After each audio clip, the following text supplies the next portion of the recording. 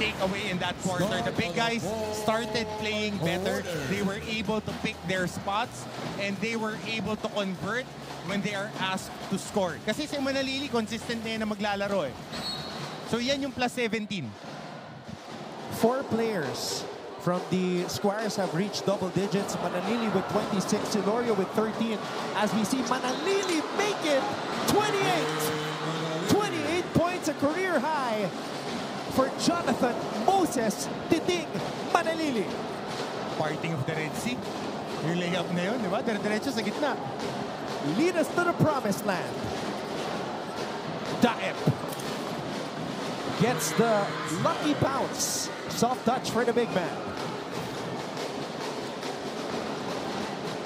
Diamante and Navarro also in double digits for the Squires with 10 points. Navarro. Diamante. Diamante. Oh! George Diamante, how long have you been playing basketball? Yeah, gorgeous George going baseline. Pasok na pasok yung kamay. Sa pagpihit, nakalusot. Halos magtinikling na sa ilalim. Dukot sa kabila. That's the type of stuff you only see in the pros. And Navarro muffs that dunk. Yeah, that's a given. It's okay. He went for it. Let's make it up. Manalili pokes the ball away from Asido. Manalili. Navarro. Oh. Navarro looking for Manalili, trying to get that 30-piece nugget. Baliling. Diamante wants a clear out. Diamante, baseline, runs out of time. Bola na sa Perpetual. Valencia. Oh, good steal. Wow, great timing by Baliling. And Manalili. No? Saan ang kamay papunta sa katawan? Let's get an update on the Letran side with Fatima Reyes. Anton, isa sa pilit na ginigising ni Coach Allen Ricardo simula pa kanina ay ang tandem nila George Diamante at Titing Manalili at mukhang umepekto naman ang matinding tapikan na ginawa niya sa dalawang ito. Kaya naman ngayong fourth quarter, nais ni Coach Allen na mas paganahin ang utak sa pagdedesisyon lalo na ngayon na hindi lang dalawa ang nagising kung hindi ang lahat. Anton and Coach Hammer, there are two things to do to back the game one, and according to Coach Allen, it's presence of mind and wise decision making. Now let's see how the defending champions will execute this. Thank you very much, Fatima. You know, I remember bringing this up in the Final Four as we see this amazing move by Titing Manalili. Even though Perpetual is the #1 seed, can you say that the Letran Squires are really the underdogs in this matchup? That's what Coach Allen wants to say. That's what he says. But the players won championships throughout the off-season. And kilala ko kasi si Allen eh. Kahit yung pinakamaliit na detalye, gagamitin yan para mainis ka, para maglaro ka ng madiin. I remember last season, during your interview with him, he was talking about how he didn't set the expectations high. Oh, and alam mo, yung interview na yun, I needed to keep myself from shedding a tear dahil, alam mo yun, I'm so proud of how his journey din talaga. And there it is, the 30-piece of a guy who has been absolutely scintillating in this game. Super scintillating, sensational, ano? Roluna trying to ignite a comeback. So the record, the single game record this season was tallied by San Sebastian's Ruvik Danag, 34 points. Manalili with a chance to break that. Manalili for 32. And natapikan pa itong si Valencia from behind. Ang bibilis ng kamay ng guards ng Letran Squires. I mean, last year, alam na natin yan eh. With Baliling, itong si Manalili, ano talaga sila, active hands. 6 minutes and 39 seconds remains here. How about this? Points in the paint. 62 to 36. And most of that coming off penetrations and drop passes. Perpetual #1 scoring team in the NCAA, averaging over 90 points, but They've been clamped down. right now in this just ball game. 67, partner.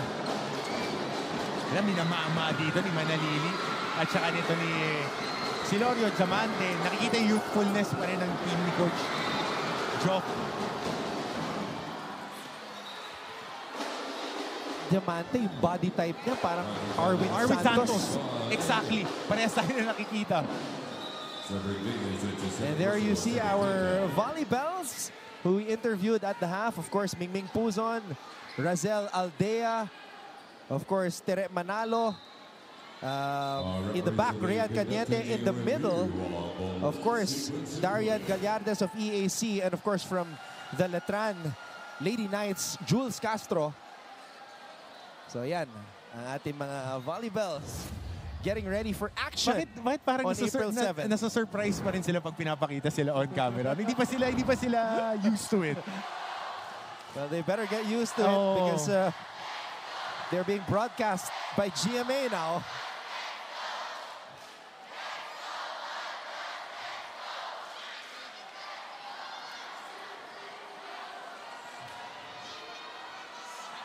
So ito, meron tayong review dito, Anton. But you see the intensity of Coach Allen. Nagagalit siya kasi they're leading, pero nagmamadali yung squad niya. After George dived, nakita mo yung reaction niya, nilapitan talaga niya yung mga players na, and he was telling him, you got to hustle up. Pero different style ng pagsasalita. So I just had a thought, Coach Hammer, because you mentioned Coach Raiko Torman, who obviously has a very different play style. Well, we'll go back to this discussion later on. Punta muna natin si Arlav De Asul from the Perpetual side. Salamat, Anton. Kalaban nyo lang ang sarili nyo. Huwag nyo sayangin yung pagkakataon kasi nandito na tayo, and don't overthink kasi dyan tayo lahat masisira. Ayan ang paulit-ulit na sinasabi ni Head Coach Job Cleo pa sa Junior Altas. Just have fun daw and just execute the game properly. Kasi nandun naman na daw, kayang-kaya naman daw nila. Kaya naman asahan natin ang pagbawi ng Junior Altas kasi mahaba pa ang oras in this last quarter. Balik sa inyo, Anton and Coach Hammer. Thank you very much, Arlav. It's a deep hole that they're in though right now itong Perpetual. Going back to the Raiko Toraman Andun, effect. Kita mo yung effect eh. The way that they're playing, the way that they're not really dribbling the basketball, finding the spots that they would be able to attack, putting that guard on that pinch post action. That's Eurobasketball eh. You want to attack the mismatches and you want to make the defense go east to west and hit open jumpers, get extra passes inside the shaded area. Nakakita ka ba ng post move from the big guys? Wala. Galing sa mga pasa and they're screeners, divers and screeners. And they can also take that outside shot. Ano to eh, kasi yan ang basketball, pre. Last season, itong Letran Squires, they were very aggressive Defensively. and that fueled their offense. Now their offense seems to be so much more refined that, gaya na sinabi mo, they don't need to dribble, the cuts are there, they know where to pass the ball, alam nila saan pumwesto, and that's the Raiko Toroman effect also. Well, it's basketball, it's the world view of the game. Dahil naglaro ang World Basketball Championships, nakita natin yung mga teams, ganyan na talaga maglaro. And we're adapting, slowly adapting. And yung mga size din ng players natin, tumatangkad na. Ito na yung mga generations na nagtatangkaran na yung mga bata. So, nai-impart na rin yung skill development ng mga coaches sa kanilang mga players. My goodness. 32 points for Titing Manalili. Just 1 point away from, actually 1 basket away from breaking the record of Ruvik Dana. Oh, he's going for 40. He's definitely going for 40 in this game. Kasi naalala ko, if I'm not mistaken, OJ scored 30 plus din in game 2 naman in season 78. If I'm not mistaken, 32 ba? 36. Kasama ko kasi si Allen nanood nun eh. Doon kami sa bahay nila. That was one of the few televised juniors championship games. Yung series nila na yun. Manalili, he babied that lay. And a little color developing between Borja and Silorio. Ogogo Cruz has been quiet, Coach Hammer, here in this second half. Hindi siya masyadong ginamit.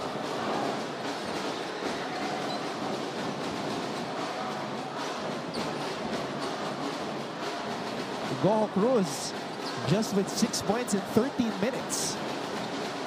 Diamante from the outside. Parang nag-darts bigla itong si Diamante. Kalawit na rebound. So medyo may pagod na rin dito. Itong 5 ni Coach Allen. So tingnan natin dahil stick siya rito sa rotation na to. Itong shorter 8-man rotation. Manalili with 32 points in this game.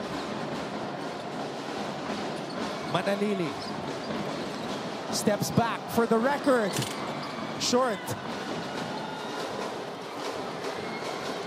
And Roluna is able to finish on the fast break.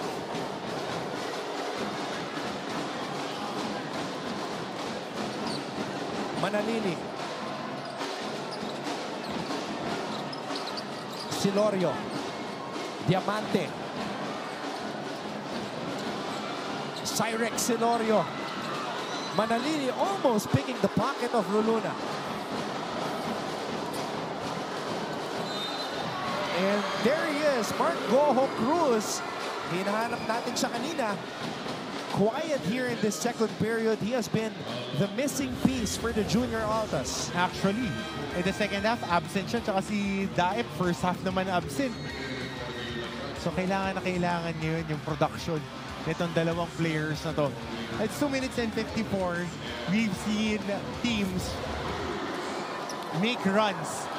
Goho Cruz. You see what he tried to do? While the Letran Squires were huddling, hinagis na yung bola sa board to try to get the rebound and score. Man, just when you thought you've seen everything.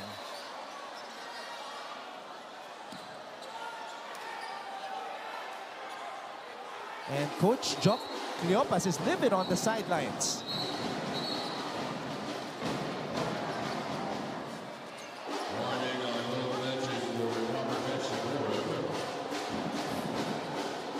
Sinabna ni Coach Allen si Manalili, who's actually walking. Kinakramps na ata doon sa gilid. Yeah, he walked to the tunnel and now he's being stretched out. Eh kung ganun kataas yung work rate mo, mapapagod ka rin talaga. So Cruz will now play the point guard role for the defending champions. Navarro. Gazingan back to Jolo Navarro, who finishes on the nice two-man game. Again, yun lang yung ginagawa ng mga big guys nila. Set a screen, dive to the basket, catch it well. Ang galing sumalo ng mga big guys nito eh. Nakita mo, kahit in traffic, nakakasalo sila ng bola. Underrated skill.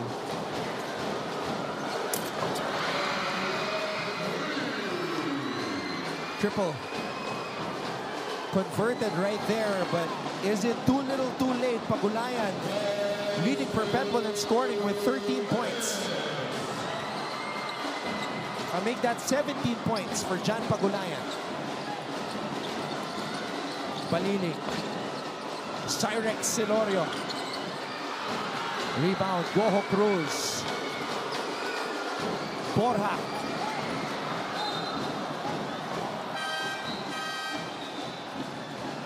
Wow, Manalili and Diamante are coming back on the floor, Coach Hammer. Finishing kick. Finishing kick. So 32 points, 8 boards, 8 assists, 4 steals for Ting Manalili. Punong-puno yung stat sheet. I'd like to see him break the record of Ruvik Danag of San Sebastian. Single game scoring record, 34 points here in NCAA season 99. But you know, Anton, the character of this team, despite the antics, they're selfless eh. So the record might be there, but the most important thing is for them to get this W and have that one game lead going into the second game of the finals. They're reviewing this last drive by Borja. Now look at Coach Alan Ricardo on the court, still coaching, still motivating, still imparting wisdom to his players. That is who he is. And in animated fashion as well. Kung hindi yan animated, may sakit yan. You gotta love it. So isipin mo na lang kami sa ensayo, lagi kami magkakamping dalawa. Lagi kami. And some of our teammates are watching right now and they can attest to that. He was your point guard, right? Yeah. He was my points guard. Kaya marami akong rebound kasi si Coach Allen yung... Kaya ako na-recruit na big man rebounder. Kaya si Coach Allen yung point guard ko. But I'm really proud of this guy. Really proud of him. A minute and 38 away from a Game 1 victory are the defending champion, Letran Squires. Silorio gets it to Diamante, who will give it back to their main man, their team captain, Jonathan Moses Titing Manalili. 8 on the shot clock. Manalili. Double crossover, spin move. Diamante gives another possession to the Squires. Silorio. Triple on the way. Balili, no. Diamante gives another possession to Letran. And the ball is in the hands, once again, of Titing Manalili. Manalili, for the record, there it is! Night, says Jonathan Moses Titing Manalili. Trying to lead the Letran Squires back to the promised land of NCAA juniors basketball.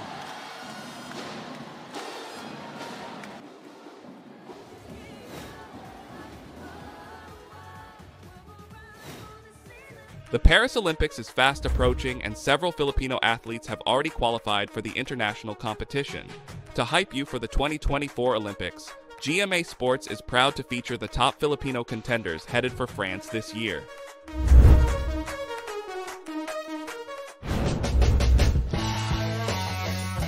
First up is Asia's best pole vaulter EJ Obiena.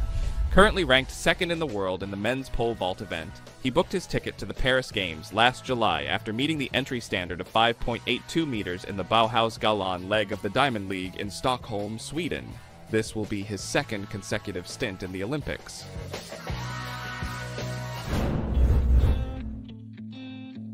After a controversial decision to part ways with his longtime Japanese mentor Munehiro Kugimiya, gymnastics phenom Carlos Yulo secured a second trip to the Olympics after placing as the highest. This was the moment. Titing Manalili shooting a 3 for the record. 35 points. Single game scoring record in NCAA season 99 juniors basketball. And we got some numbers from the Sultan of Stats, Pom Ducanes. 54 of the 92 points of Letran scored or assisted by that man, number 13, Manalili.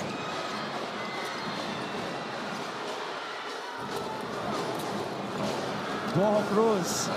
I'm wondering kung bakit limitado yung minuto nitong si Mark Goho Cruz in the second half, actually. Coach Allen calls a timeout. Letran up 92-76.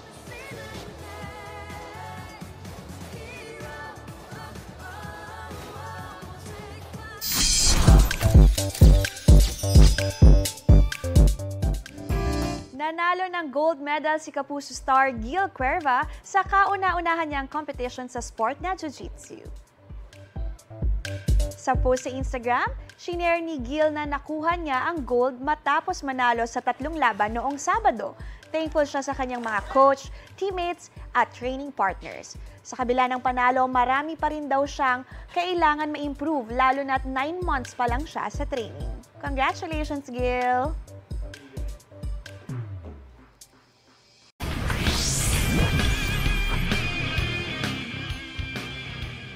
Good news mga kapuso, pasok na ang Pinay boxers na sina Nessie Petesio at Ira Villegas para sa Paris 2024 Olympics. Qualified ang dalawa matapos magwagi sa kanilang laban sa Road to Paris First World Qualification Tournament. Jonathan Moses Titing Manalili, with that shot, he broke or set the single game scoring record in NCAA Season 99 Juniors Basketball and puts the Perpetual Knights to bed very early in the day on a Saturday here in Game 1. And he's still working. He's still doing damage. Manalili assisting to Silorio. Mahusay itong Silorio maglaro off ball. Alam mo saan pupunta ang mga spots. Sinasabi ni Manalili, tawid mo na lang. And just finish the game. 5.8 seconds of game time remaining before it becomes official.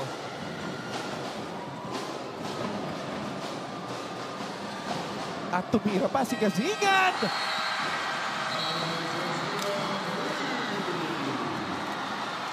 Wow! Diin! Kung diin!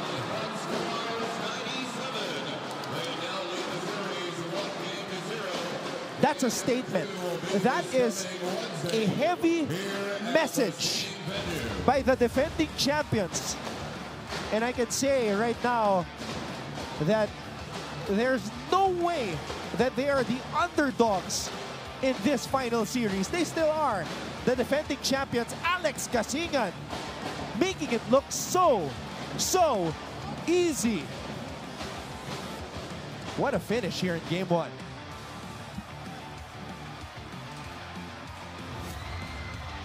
I mean, Coach Hammer, that's the type of shot that would ignite a bench-clearing incident. Ako, Anthony, isa lang yung sasabihin ko dyan. Kung ayaw mong gawin sa'yo, simula pa lang gawan mo na ng paraan.